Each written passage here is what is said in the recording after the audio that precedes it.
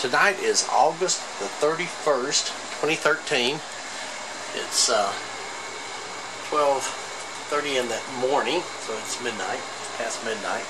And I had a request just recently from a YouTube viewer that says, why don't I show people my workbench? And I got to thinking, and I said, you know, that's not a bad idea. I would love to see detailed stuff that people have in their workbench, because I'm sure there's something I will see in other people's stuff that I will find that I like. And I don't know where to start. It's just going to be kind of a random thing. I keep a lot of parts. These are my 1/2 and 1 watt resistors, 1/2 watt resistors, fuses, some mica cap small pots. These are just more fuses. I said car resistors, but I mean car fuses or whatever. I got lots of, you know, parts and parts and parts running out my ears. Got some of my equipment up at the top, and a few odds and ends books, blah blah blah. Resistors, lots of resistors. You know, I won't show you every resistor, on down to capacitors. I keep a pretty full set of the orange drops and what have you. I keep a few odds and ends tubes here. I'm always needing 12A XTs and U's. I got everything else up in you know, spare sockets. I do this repair as a small hobby business. Just pretty much everything. Lots of pots. Got tons of those things. Most of these are World War II. Actually, I don't think they're World War II. I think they're actually Korean War. I read that not too long ago in parts. Lots of tools, micrometers of various nature, SAE metric, and test equipment. I keep some of my more exotic test equipment up here. Some dummy loads, attenuators, and a little TDR watt meter. This is a neat little, I think it's 1 to 1 gigahertz 1 watt output meter that I use for my RF stuff. I don't do many RF videos. Most all my videos are on audio. Same thing down here, more capacitors. This is mislabeled. I have a bunch of I stock various odds and ends stuff for mostly Fenders and Marshall amps. Shrink tubing, tons of that. I have lots of that. Cable ties and rubber feed and the whole 9 yards. Just got lots of stuff. A whole lifetime of those RF connectors. So I hope this is of some value.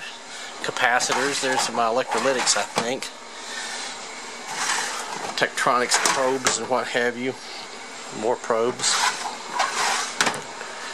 Okay. Plenty of connectors. A Dremel tool. Gotta have a Dremel tool. Best tool in the world.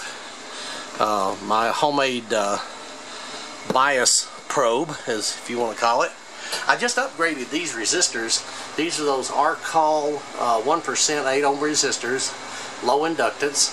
These are 300 watters. I had 200 watters up there, but I've had this thing up to about 350 degrees before, when I've been working on big ampegs and things like that. A few tools, signs to keep me alive.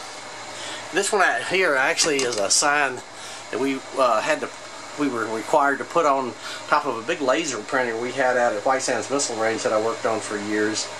I guess back in the 80s, maybe the early 90s. I think we got rid of all of it in the late 80s, early 90s. Anyway, that printer was so fast that the operators would have to take the paper out of the box and put it in there to keep it from tearing. And at the end of the day, they would take all those boxes of paper that they printed and load them all up on a big flatbed truck, cart them out to the desert, and throw them into a diesel-powered shredder. Crazy, huh? This thing right here is kind of unique. It's set for 90 degrees. At 90 degrees, it goes off and starts beeping. If I press this, everything in the room will go off. But at 90 degrees, it'll shut the room off. And the reason I did that, the reason I put this thing in here, it's actually pretty sophisticated inside, is because one day my wife came out here and it was hot, it was in the summertime, and she decided my air conditioner was using too much electricity. So she turned it off, and I had my equipment on. I don't have much of it on right now. I had a different oscilloscope up here. I think it was a 454, really nice little scope, and it killed it. So I said, well, what am I going to do to keep my wife from burning up my equipment? So that's what I did. So for the women, I guess maybe you might have to keep your husband from doing it. I don't know. An old analog meter, I don't know how anybody gets through the day without one. Digital meters are great, but analog meters will never go out of style. This thing right here is a tie box. All these things are parallel. All these BNC connectors are parallel. So that whatever I put in, this is a source right here. This is coming from these dummy loads, and I can switch channels here, left and right channel. And then this just hooks into all the equipment, so all the equipment is looking at the same thing at the same time. And one of the things I found is when I put the shortest possible connectors here, and I also bought high quality ones. I bought Pomona ones instead of these. These are little cheapy ones that you get for just a couple of bucks a piece. And they work, but they don't work as good as these. So this connects all of my equipment up, as many as I can get to connect up. Spectrum analyzer, gotta have one. Gotta have a frequency meter. One oscilloscope. This is a frequency meter that goes up to 1.8, 1.2 gigahertz. I use that for RF. This is a beautiful old signal generator. Very nice. Love some of the old HP stuff. Voltmeter. That's all I use it for. Audio analyzer, AA501. These are a pair of SG505s. Those are the ultra low distortion 8 parts per million oscillators. You need two if you're going to do IMD, intermodulation distortion, which I rarely ever do, except to entertain myself. This is a beautiful old instrument. It's got an oscillator output and the input. I won't go over the details of it. Keep a thermometer up there. A couple of decade resistor boxes. This one is real low. This one goes down to fractions of an ohm. This one goes up to, that's a high resistance box. This attenuator is great to plug in. Right now I have it coming out of the output of the HP and make some nice cables up. I found out that it's better to use nice connectors like this rather than what I've done in the past. See, I've got my terminator right here now. Turn some light on here. Got my terminator right here for my 600 ohm terminator, because when I put this on the other end I have to use those little cheapy connectors and they cause you problems. So there you go. Down here I keep some real high frequency stuff for RF again, attenuators and what have you. You gotta have, gotta have a drawer full of all of these kind of goodies, connectors of every imaginable shape and size. From BNC, mostly BNC, lots of BNC, lots of spare cables. I make a sign right here to lay on top of my equipment so hopefully no one gets electrocuted. This little fan just kind of blows air upward. This box right here is a huge isolation transformer that I use to isolate this stuff up here. Also, it's required, the way that this is, this box down here, it's got a big holding relay in it, and it's part of this system right here. So that works. These little devices are great. These things called kilowatt measure your voltage, your current, your power, or your apparent power. Frequency is always 59.9 for whatever reason. I don't know. It'll also measure the power factor. They're a great little device. You cannot power them up slowly though. You can't take the variac and bring it up slowly on the variac because it doesn't know what to do. You got to power it up at about 100 volts or more for it to come up properly. Keep some eye protection around. Always lots and lots of cables. Of course, my oscilloscopes and what have you. Got me a nice stereo out here, a little Mac 1700 receiver. I can't have it on right now, or YouTube won't say I'm, copyright infringement, whatever. This is another set of equipment I don't use too much. This is for basically my RF. This goes from, I think, fractional hertz up to 1 gigahertz. another couple of function generators. They're kind of nice, but I hardly ever use them. I bought this function generator first before I bought the HP 8903. And while it does work as advertised, its distortion down at low frequencies is really quite bad. Everybody's got to have a PC. Different parts and pieces here. There's an old bird watt meter. Again, I'm half RF and half audio. Got a what do you call this? TV7DU tube tester. Got to have a tube tester. When people ask me about tube testers, I tell them on a scale of 1 to 10, I give them about a 3.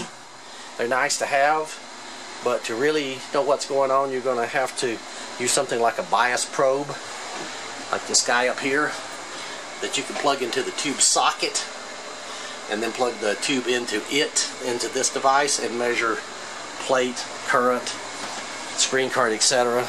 This is just my promotional material. I have my business cards. I put these on my amplifiers as I repair them, as a little bit of advertisement. If I do something really exceptional and I'm in love with it, I even put one of these guys on there. And of course, I have some promotional mouse pads. They're not much money. And here I keep my BB gun in case I'm attacked. I'll have something to throw at them. Drills and hex keys and meters and what have you. Got lots of meters. Capacitance meters, which again I think are on a scale of 1 to 10. I think they're about a 3 too. A 3 also. Love my Fluke and Tektronix meters. This little ESR meters come in really handy. I've made a YouTube video on it, and also this LC meter. Actually quite nice. The rest of it's just bazillions of parts. I won't go into all that. That's an amp I fixed today. A little Marshall. Let's see, what do I have down here? More of my RF stuff. These are attenuators. Don't hardly use them. This is a digital replacement for the Bird model, whatever it is, 46. I don't know, I may be calling it wrong.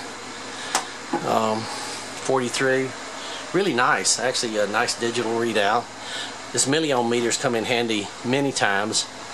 Little RF amplifier too, and more basic RF junk and large dummy loads. 2 power supplies here. This one is regulated. There it is. This one is not regulated, but it's just monstrously brute force.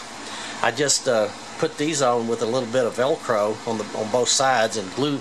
You know, they're just stuck on there so I can have a digital readout of it.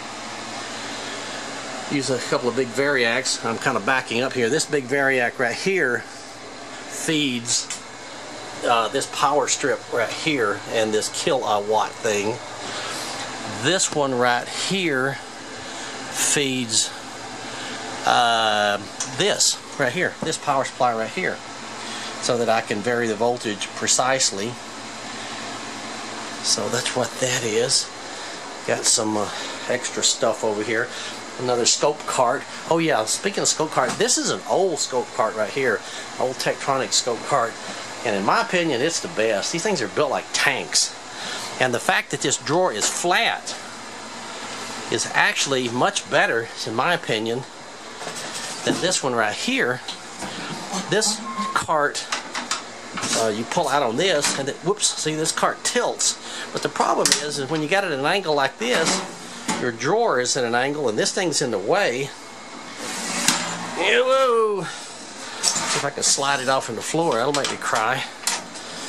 I got another big Mac 2205 down here.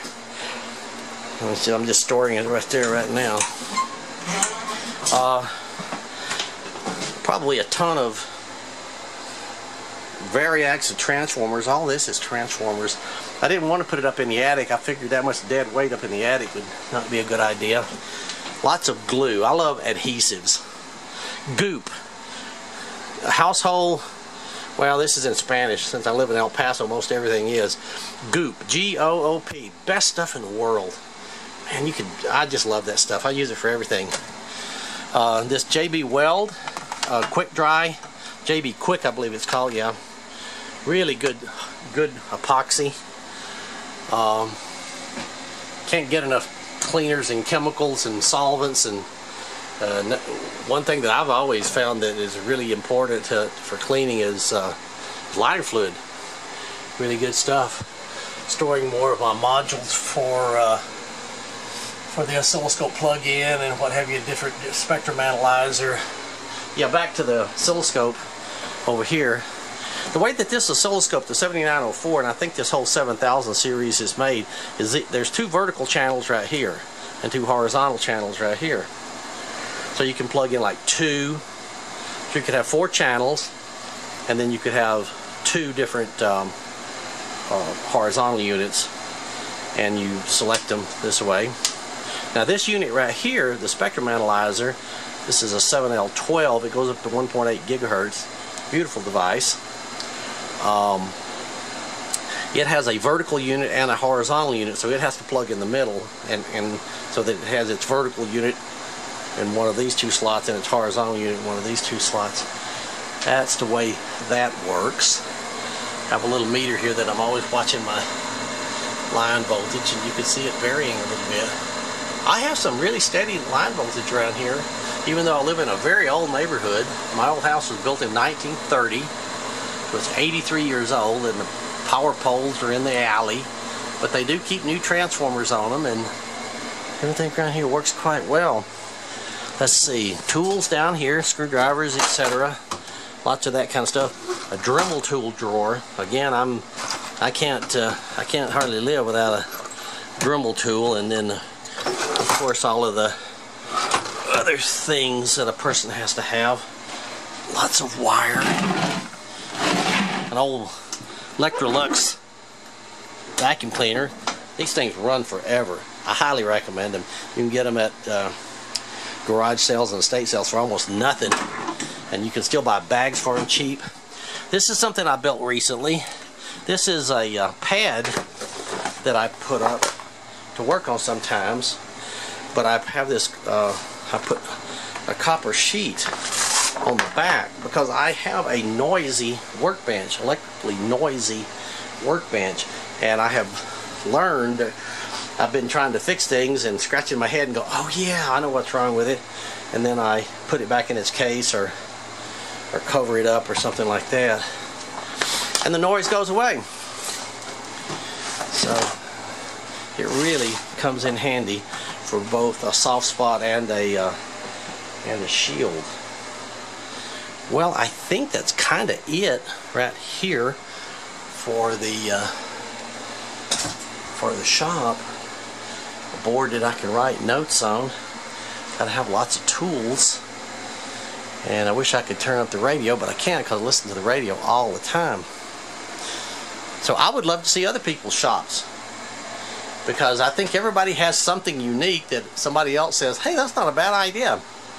And I hope I've provided some ideas for others. Oh yeah, that's a pellet gun, a 22 caliber pellet gun. Remember, I live in Texas, so whatever that's worth. That's it. Everything looks in shape, and I have a heck of a lot of fun. I hope you guys do too. I hope you enjoy these crazy videos.